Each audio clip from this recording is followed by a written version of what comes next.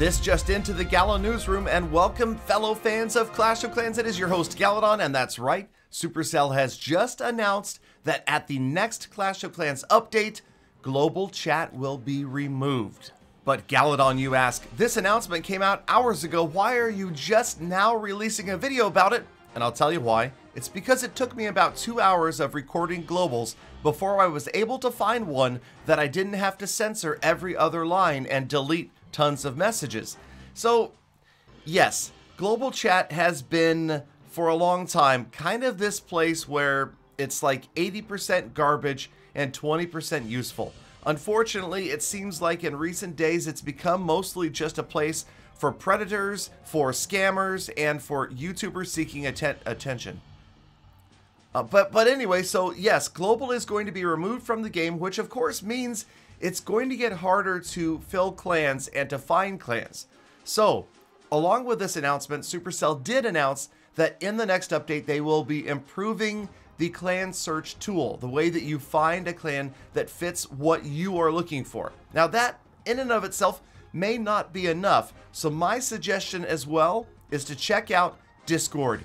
I have a Discord server, discord.gg/GaladonGaming. You can come and join it, you can look for clans, you can talk to other Clash enthusiasts, and since I did used to give out gold passes in global, apparently now I'm going to have to start giving out some gold passes. That means iTunes and Google Play gift cards to people on my Discord server. So again, the server is on the screen, discord.gg/GaladonGaming, and the irony is that I could never advertise my Discord server in global because there's a dong in my name. Yes, Galadon Gaming. And so it always got bleeped out. I mean, ding dong, I don't understand. It's a doorbell. Anyway, so yes, global is gone, or is going to be gone at the next update. And will it be missed? By some, yes. But here's the thing, and this is the way I look at it. If deleting global prevents even one case of abuse that could happen out there in real life, then it's worth it.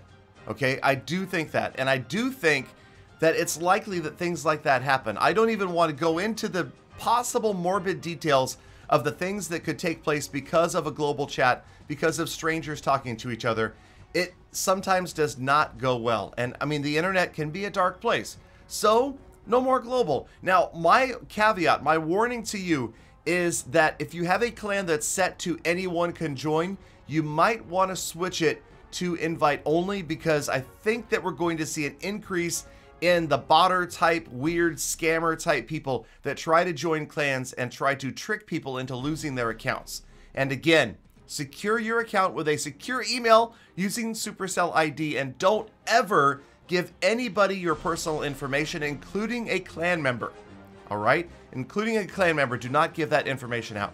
All right, join my Discord server. That is it. That's the end of this video. What? Not 10 minutes? That's right, because this is just the news. Have a great day. Thank you guys for watching.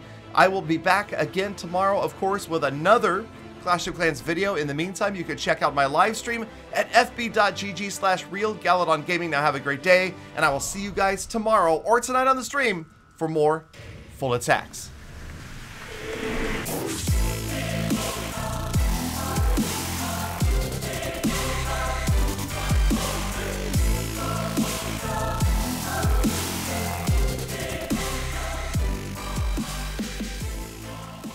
Galadon! What's global? Don't worry about it, Peter.